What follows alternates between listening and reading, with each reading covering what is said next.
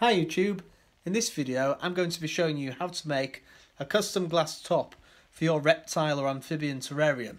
I'm using an Exo Terra 24" by 18" vivarium, and on top is usually a stainless steel top. Now this isn't suitable for certain types of animals, especially golden mantillas and dart frogs. You need more or less a fully closed top. So I've used a bit of 6mm glass, and it's a fantastic addition to a rainforest tank. It's a lot more transparent than stainless steel mesh or plexiglass, and so allows light to emit through the top a lot more easier. You can also see a lot clearer through the glass top, and it just gives it a nice tranquil lighting within the tank. A glass cutter, some glass that has already been cut within the shop, and also some drill bits for glass cutting, and of course a drill. So this is your standard Exo Terra lid.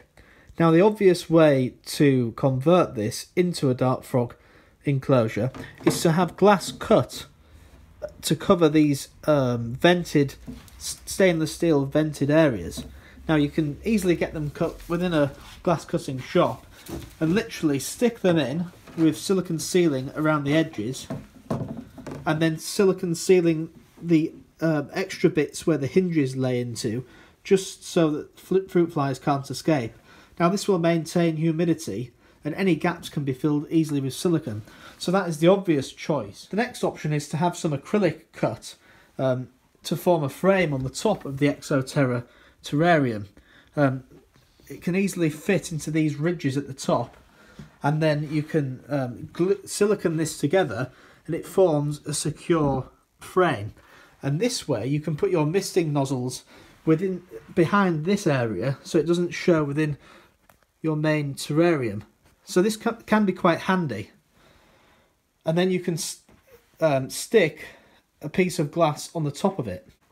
The next option is to just do away with the acrylic frame and literally place a piece of glass on the top of the tank, just so it covers all of the existing edge.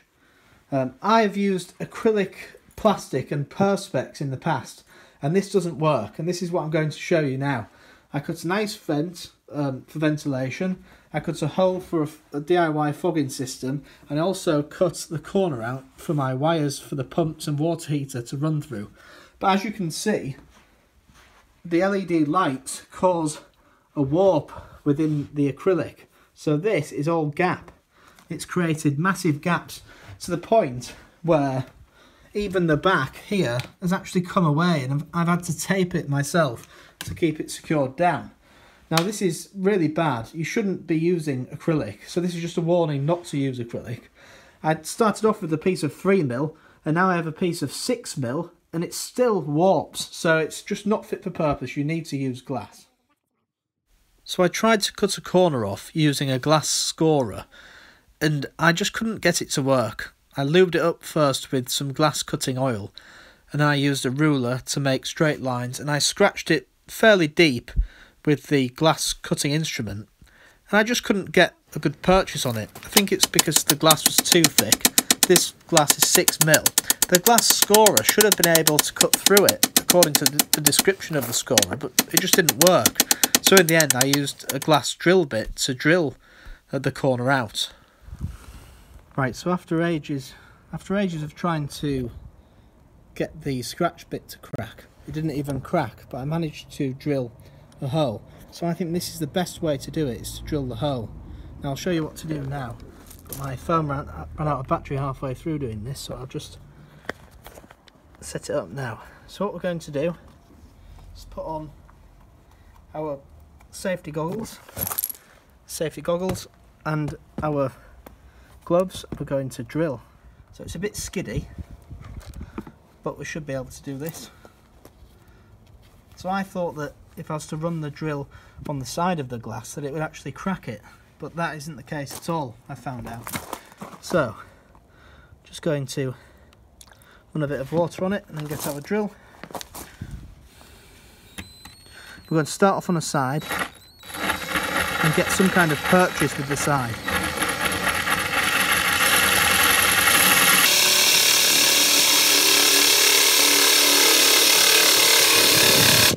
So we've got a bite here.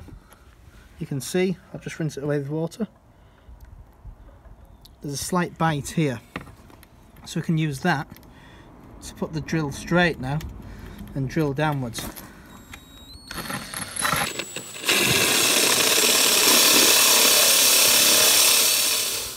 Okay, I'm going to finish off this cut now because the battery cut out again. What the chances? So we're just going to cut this. Start off slowly and then go faster. The weight of the drill and a slight bit of pressure will be enough.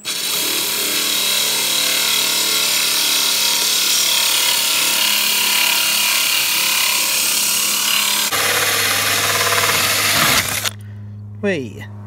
So that's off. I'm just going to cut another hole here and then that'll be enough space to fit my tubing and my wires through.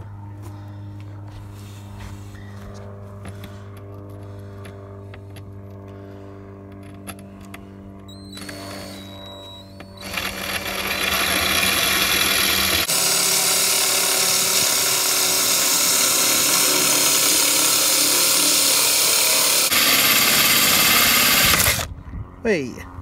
So that's off now. Got a nice corner. Well, I won't say it was nice, but it's at least a corner that my wires can run through.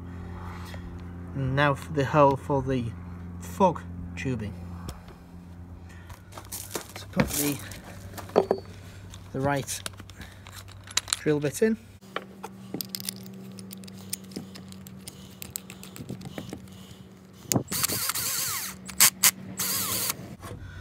I'm going to use my wooden base. Just give it a rough guide as to where it wants to be. I want my fog nozzles coming through around here. So I'm going to try and get it to bite and then I'll be putting it forward. So I'm going to add a bit of water first.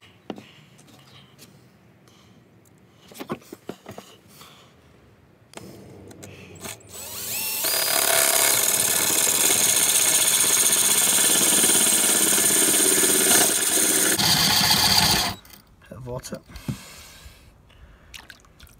As you can see, there's a little bit of a bite here.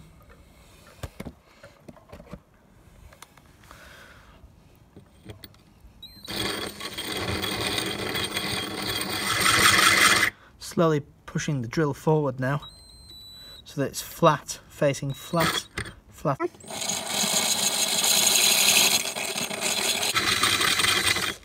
Nearly there now. It's quite difficult.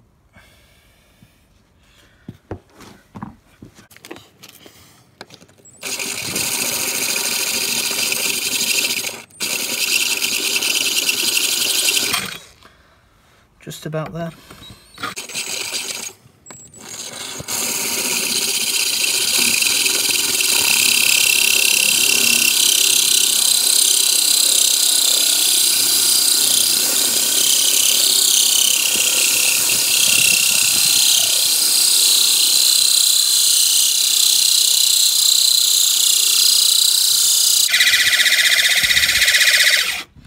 Be careful now because it's going nearly all the way through. We don't want to make it smash back and crack.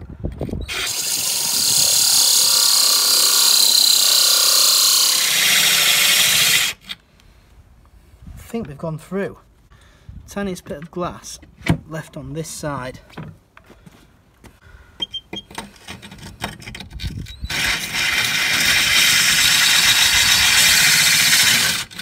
There we go. That's off. Perfect round hole for our fog tubing. I've done a time lapse of this drilling just to save you watching the full video, but as you can see I drilled a large hole for the venting area. So now I have a corner hole, a hole for the fog tubing and also a hole for the vents. And now all that needs to be done is filing down and sanding down these sharp edges, and we can do this using sanding paper.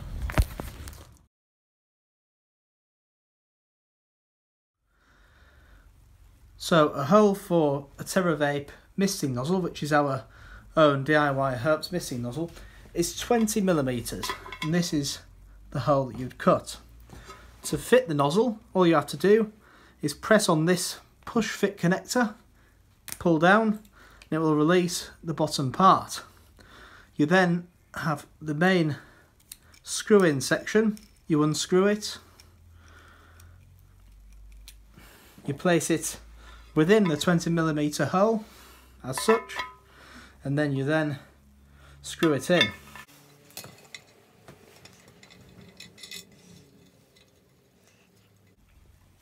Should be a secure fit, and then all you have to do is push in the nozzle assembly, and then there you have it, a twin misting assembly that you can aim any direction.